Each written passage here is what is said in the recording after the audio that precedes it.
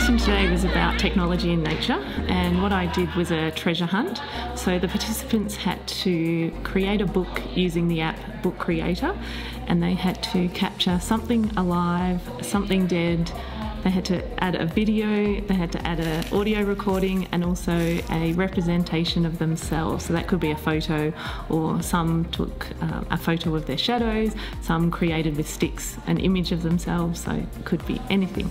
So they had to put that into the book. And the reason I did that was, from my experience, children love treasure hunts, and also Book Creator is a great way to create a book on anything and use images and videos in that, and it's quite quick and easy to actually do. My research started when I did a Masters of Philosophy, and I looked at activities with digital devices in a preschool setting, and the children were capturing the data as well as myself.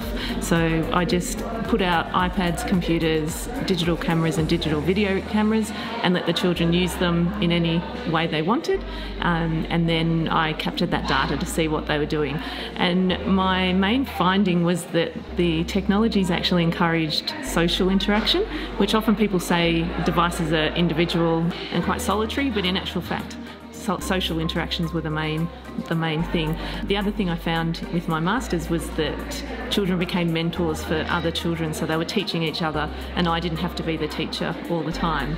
I then progressed that to a PhD, so then I looked at children's use of technologies in imaginative play, so both working technologies and also imaginative technologies where they pretend with the technologies. Well, I see technology as a tool, as a device that can be used in any way, any context, and I see technology is very valuable in nature. When I was teaching, we used to have bug catchers, and we used to catch bugs, and the children would watch the bugs, look at the bugs, poke the bugs, and eventually the bugs would die, and that was sort of like the end.